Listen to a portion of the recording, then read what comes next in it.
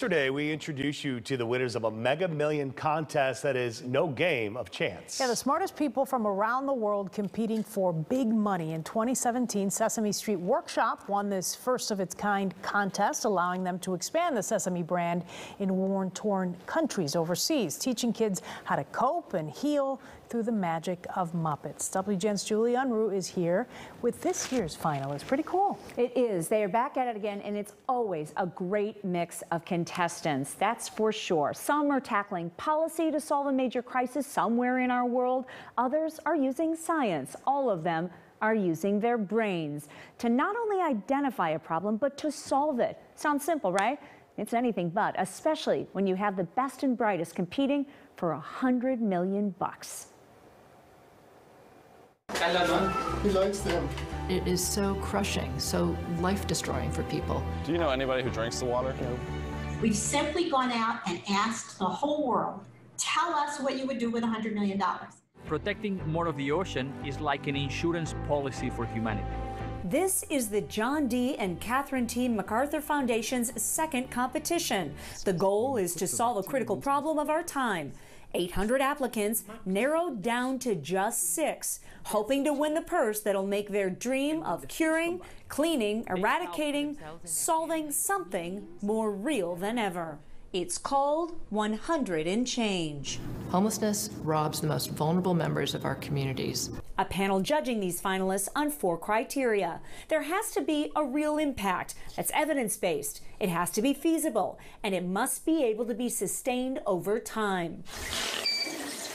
Let's start with breathing new life. It's addressing an oxygen shortage in low-income communities. In total, only 10% of people who actually need oxygen will ultimately get oxygen. Children in a healthcare setting are in dire need of more oxygen in neglected parts of our world. If your most vulnerable neighbors are falling through the cracks. What about ending homelessness once and for all? An audacious goal, maybe, especially when you consider 1.5 million men, women, and children experience homelessness each year. Community Solutions takes a data-driven approach of tracking individuals, and it's working. Already 13 communities have ended chronic or veteran homelessness, and more than 40 others are seeing steady reductions. It has been estimated that medical knowledge is doubling every 3.5 years. Project ECHO is sharing ever-changing healthcare information that could be the difference between life and death in certain parts of our world. What this has created is a network, a platform that relies on digital technologies, not only computers, but also mobile phones, which are really ubiquitous now all over the world, to help connect local healthcare providers with the expertise to address the problems they're facing on the ground, to improve the quality of medical care. Providing people with information that they can use. There's even a contestant vying for dollars to institute local news where there is none. Our solution is to have a reporter in every county in the United States. Imagine living in a community where there's no one to tell your story, where there is no radio station, no television station, no newspaper. Who do you ask? Where do I go to get a COVID-19 test?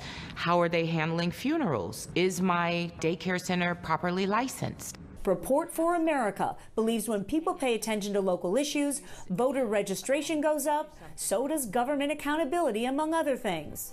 We have been overexploiting the ocean for too long. Pristine Seas is helping protect our oceans through policy. They need more money to do it better and do it faster. If we want to prevent a massive extinction of species and the collapse of our life support system, if we want the ocean to continue helping us absorb much of our carbon pollution, we need to protect 30% of the ocean by 2030. Right now, we're only protecting 7% of the ocean. This National Geographic initiative says science tells us we have only 10 years to reverse this catastrophic trend. So there's this one mosquito called Aedes aegypti that transmits a range of different viruses to people. And lastly, an applicant who's taking a bite out of the mosquito problem in order to save lives. The World Mosquito Program competed in the MacArthur Foundation's 2017 competition and is back again as a finalist in 2020. And what it's focused on is reducing mosquito-borne diseases. 40% of the world's population, they say, is at risk of getting a viral disease that mosquitoes transmit, like yellow fever, dengue fever, or the Zika virus. When we put the bacterium into the mosquito, the viruses couldn't grow any longer in the mosquito. So we're seeding populations of mosquitoes with our own mosquitoes that contain Wolbachia. We're able to spread the mosquitoes across very large areas very quickly. Once the mosquitoes have it, they're protected from being able to transmit viruses. And when they're protected, the humans are protected as well. All amazing ideas, each one claiming to be feasible and durable, but only one can win. And that's the hardest part. This is, without a doubt, an inspiring and motivating competition.